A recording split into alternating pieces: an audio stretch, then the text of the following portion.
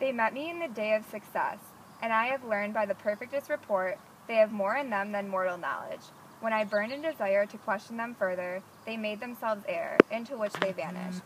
Whiles I stood ramped in the wonder of it, came missives from the king, who all hailed me Thane of Cotter, by which title before these weird sisters saluted me, and referred to me to the coming on of time, with Hail King that shalt be.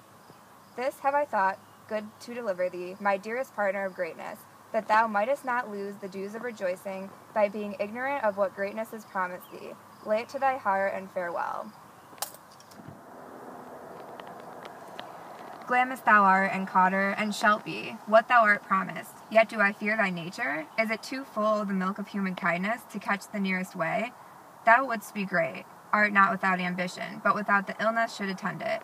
What thou wouldst highly, and that wouldst thou hollily, wouldst not play false, and yet wouldst wrongly win. Thou'st have, great Glamis, that which cries, thus thou must do it, if thou have it.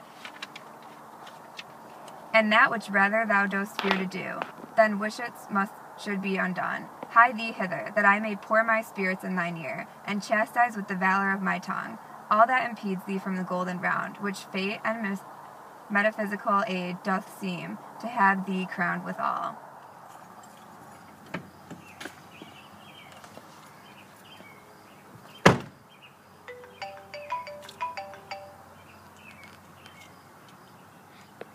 What is your tidings? The king comes here tonight. Thou art mad to say it? Is not thy master with him? Who, weren't so, would have informed for preparation. So please you, it is true. Our Thane is coming. One of my fellows had the speed of him, who almost dead for breath, had scarcely more than would make up his message.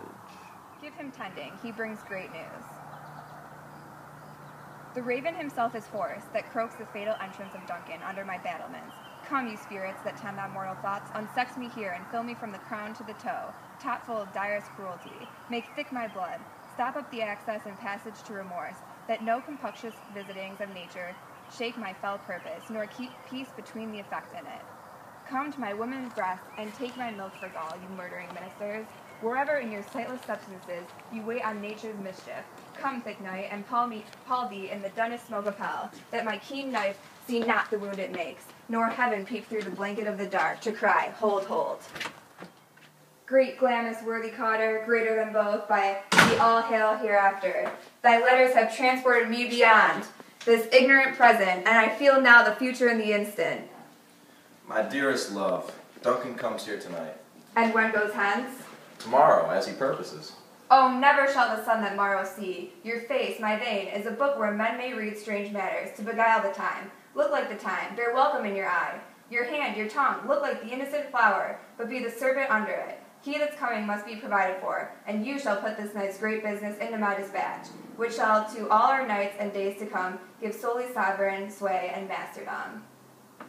We will speak further. Only look up clear. To alter favor ever is the fear. Leave all the rest to me.